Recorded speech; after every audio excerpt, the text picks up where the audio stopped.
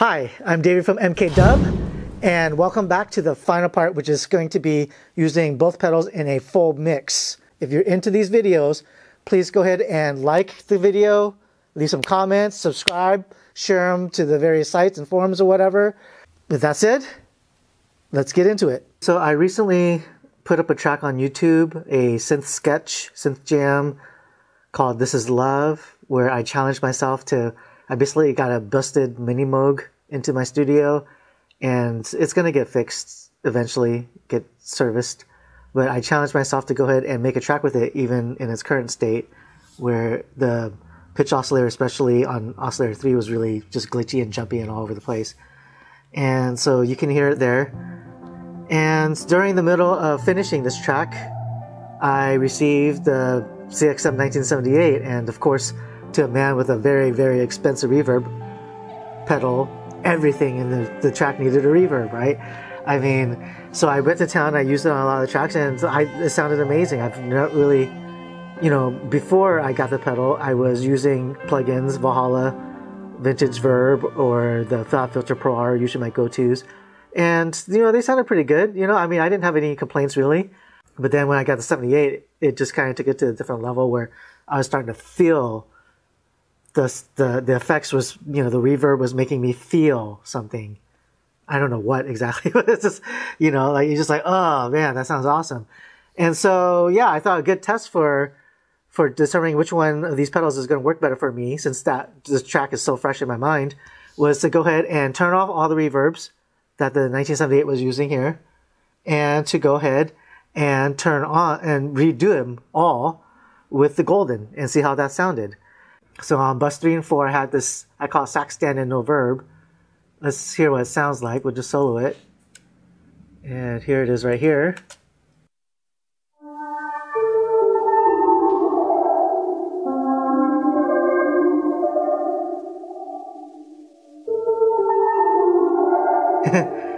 Yeah, so I originally had planned for my saxophone to play that part.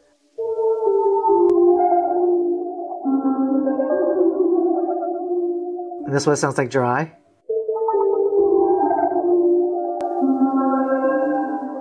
And what I really liked about the 78 was that it added the ambience without kind of getting in the way or being too noticeable. So like when I muted it there, it's like I had to listen to make sure that I actually had done anything. And so let's go ahead and we're going to use the UAFX Golden on this one.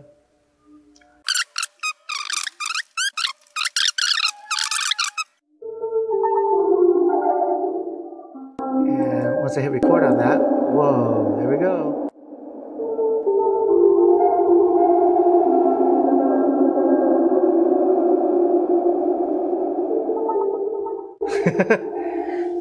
So on this one, I want kind of like a short, like barely noticeable. Let's go with the plate first.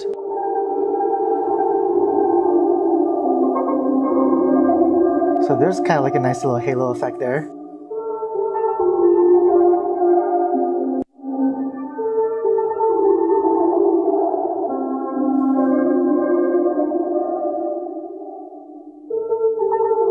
Let's go try again. You can really hear how dry it is when it gets to the end of the notes there. Let's try plate C.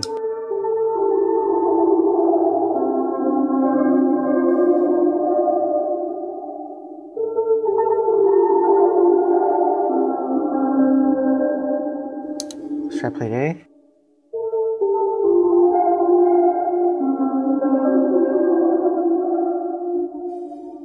Let's go ahead and try the spring here. So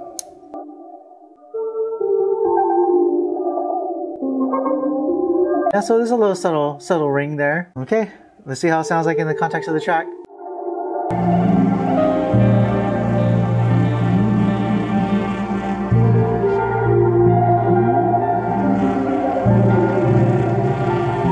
It's pretty nice. I'm gonna go ahead and record that. That way I can combine it later. Oh, come on. Turn off the loop. Turn off the loop, man. Okay, we'll save that. Let's move on to the next track here. First thing we're going to do is start with my saxophone. I really enjoyed what the 78 did in my saxophone, so let's see what UAFX Golden can do. Let's try B, or is that C now? We're on C.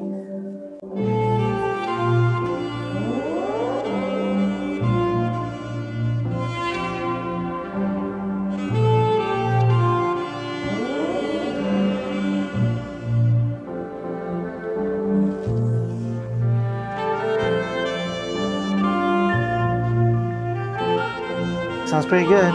Let's try against A.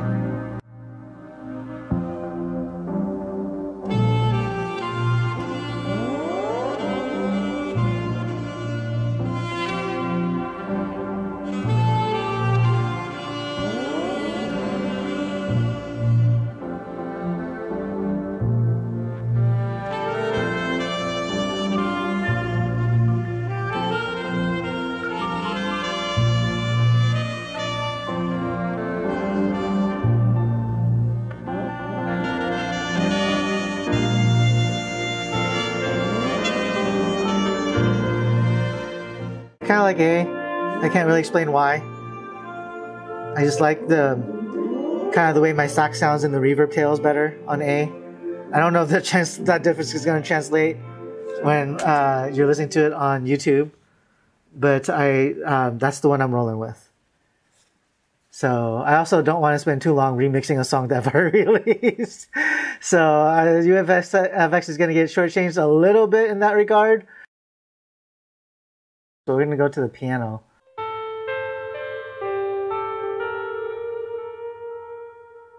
Let's try B.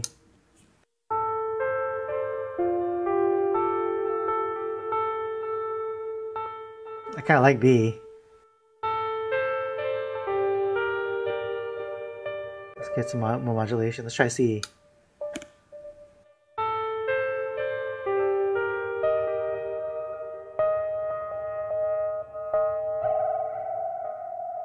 So, yeah, I think I liked B the best out of the halls. Let's try the...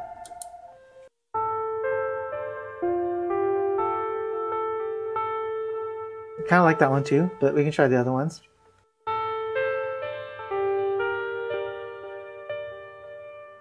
Try C there. We'll go to the spring.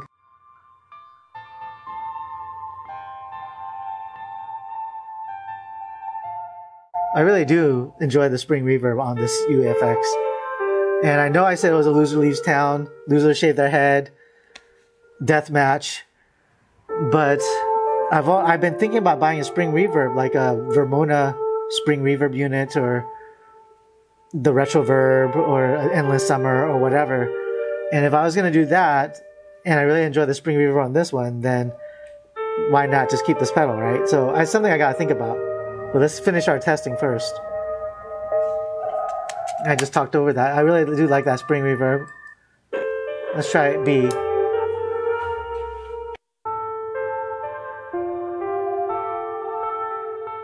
Oh, that's really interesting on that modulation there. Let's see how it sounds in context.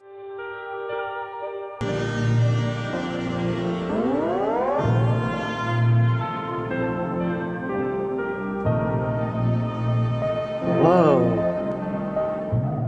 That was kind of cool. It just kind of did something, its own thing. It did its own thing there. Let's hear it in context again.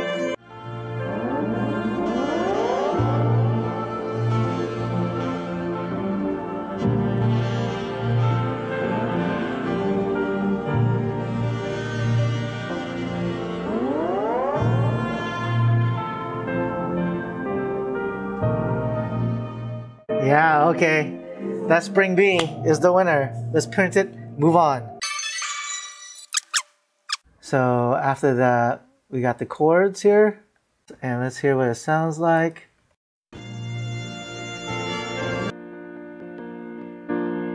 Chords sound like.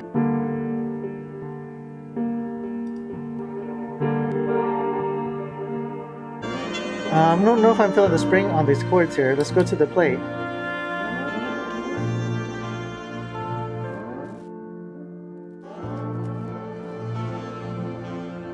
do a solo first because I don't have to try to pick out that reverb.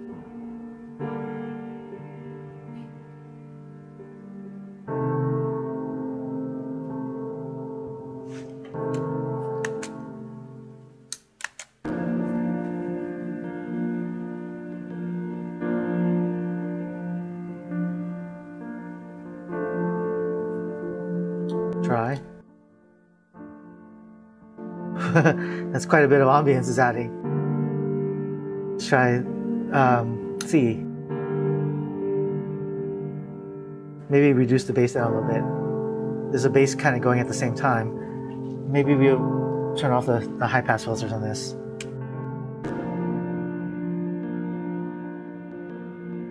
Let's go B.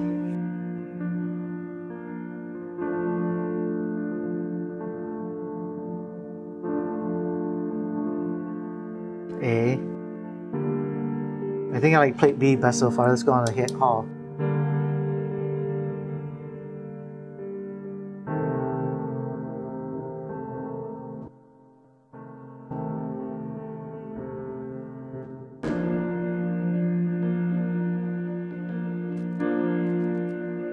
Let's go B.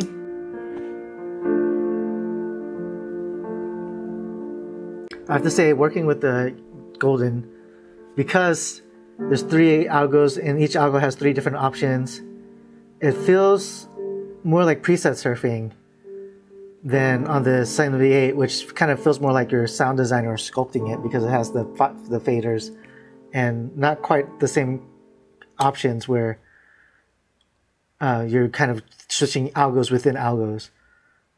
Let's try it again.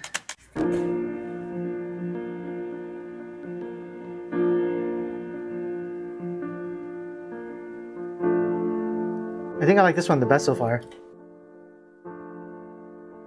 It sounds the most natural, kind of. Let's go compared to plate B. Let's hear it in context.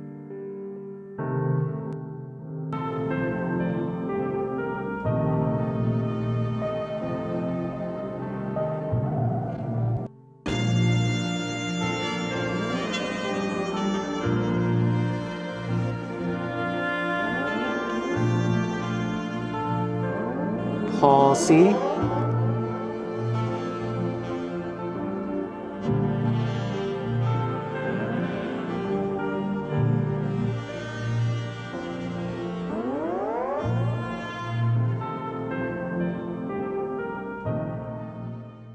Yeah, see, in context, I don't know how I'm feeling about that piano melody, spring reverb. It's sounding a little, yeah, you know,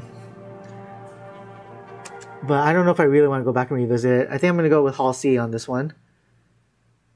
And let's just go ahead and print it. And yeah, okay, so let's do the strings now. Let's hear how it sounds.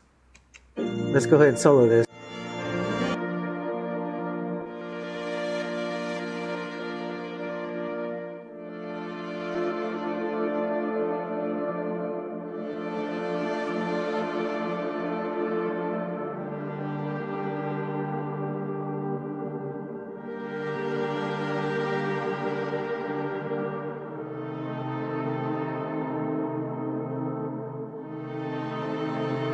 That's Hall C.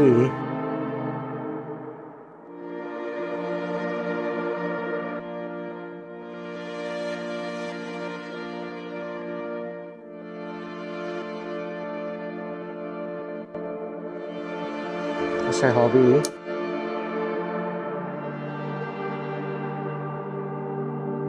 Let's try Hall A. Let's try plate.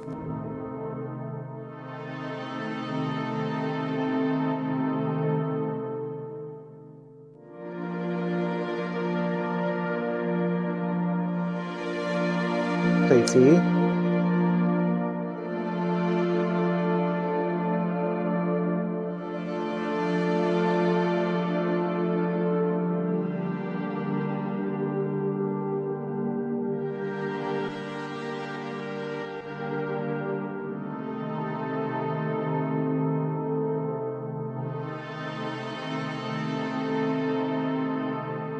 I don't know if I'm feeling any of those plates for this track. Let's try the spring here.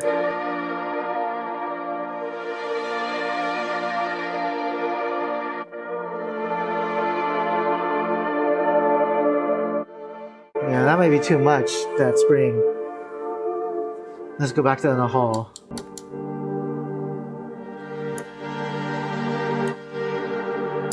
I think B was the one I was feeling the most. Let's do it in context.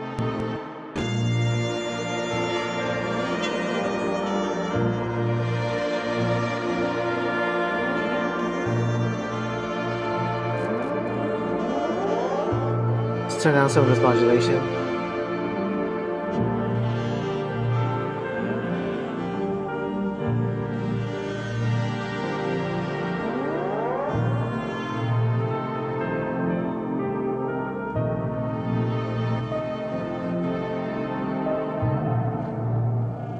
Okay, and let's go ahead and record.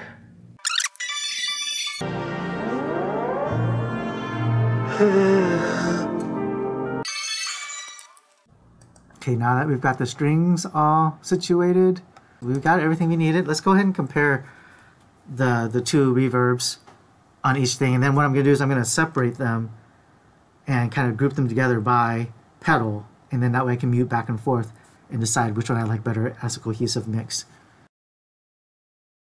And I'm just going to solo the sax so I can just get the levels right and hear the...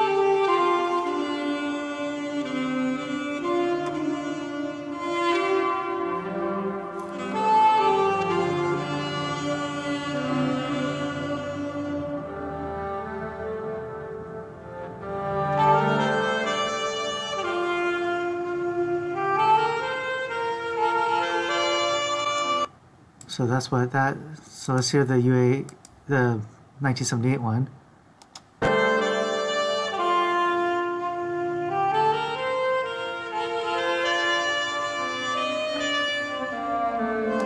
Here it is dry.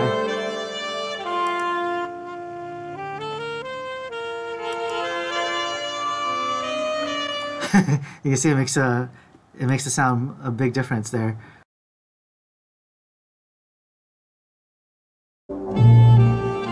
So here was the original. Here's what it sounded like originally.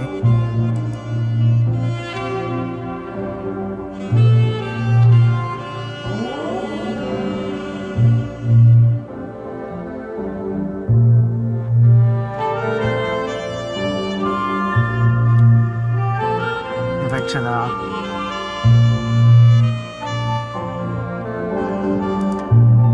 Turn back on.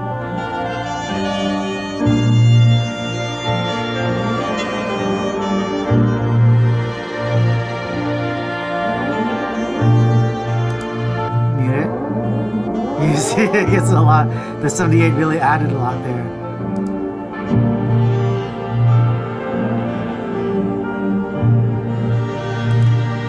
Especially on the strings there. Wow, it's a pretty massive difference there. Let's go ahead and listen to it on the UAFX side.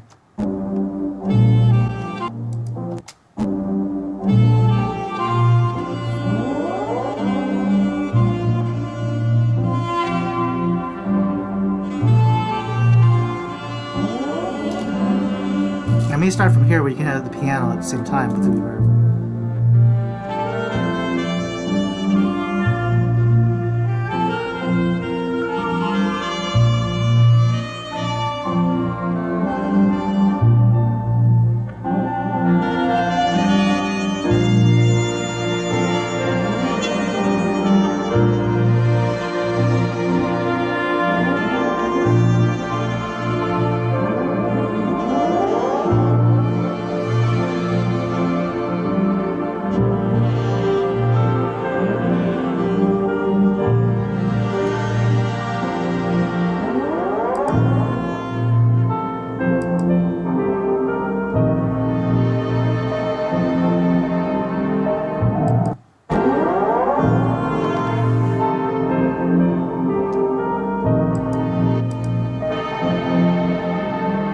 So let's hear it from here and compare the two.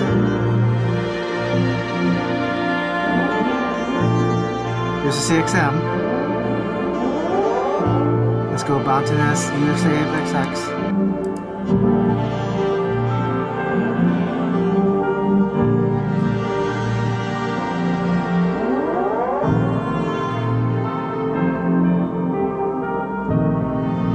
Yeah, I don't know if I made a good choice with that piano sound, with that spring reverb there. It kind of. Here's the UAFX. Move on to the next one.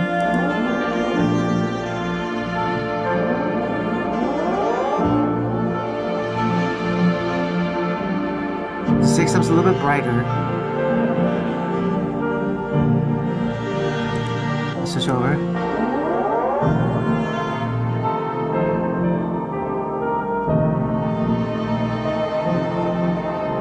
I mean, for me, I think the clear winner is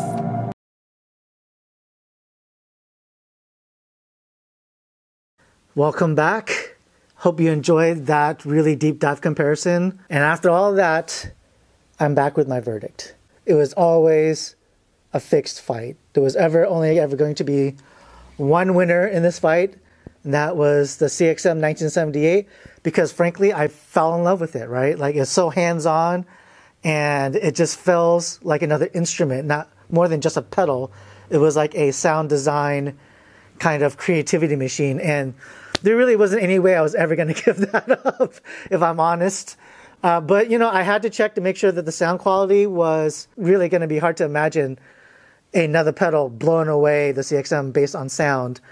And if I'm also being fully honest, just based on pure sonics, pure sound, and depending on what you want out of a reverb pedal, if somebody was to say that the UAFX Golden Reverberator sounded better than the CXM 1978, they're about even, right? So the sound, I'm not basing my decision based on sound only, right? I'm a musician, an artist, and so I make music, and part of that is about emotion and feelings and aesthetics and how that all kind of infuses into what you're putting into your art and then what you're putting out, right? And the CXM, I feel like, makes me feel something, and that's the most important thing. It was supposed to be a loser leaves town shootout, and the loser leaving town is not the CXM 1978, and it's also not the Golden Reverberator. They're both staying, right? There's no way in hell that I'm letting the UAFX Golden get out of here either. The spring reverb just by itself is amazing, and the main reason for me to keep it, even if I didn't want the other two algos, which are also really great, plus the bonus algos. So who's leaving town? The Boss Reverb RV500 left town already. It's already gone. I still need to raise some funds, so the Moog Matriarch MF103, it's out of here. It's gone. Take a hike, buddy. It was nice knowing you. And yeah, so those are the pedals that are making way. You know, I was so impressed with the Golden that not only did I keep the Golden, even though I didn't want to have two high-end reverb pedals, but I also wound up picking up the Starlight Echo Station and the Astra. Now, I'm showing you the boxes because they're actually on my reverb pedal board, or they're on my pedal board. They're not, and I didn't want to take them off. They're being used. So I'm just showing you the boxes, and I got a used Apollo. That's how impressed I was with the sound quality on the Universal Audio. I mean, I've been in this music game for close to 2 decades now, 20 years. My first 7-inch single came out in 2003, I want to say.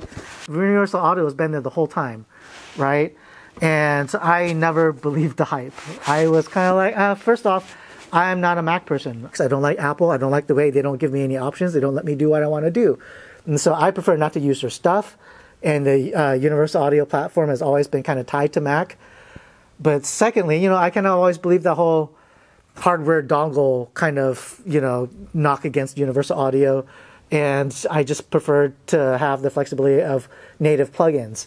So the UAFX Golden Reverberator blew my mind, changed all that, convinced me that maybe the hype was real on these plugins, the hype was real on this coding, the hype is real on these shark chips, whatever the hell it is, the magic they're cooking up.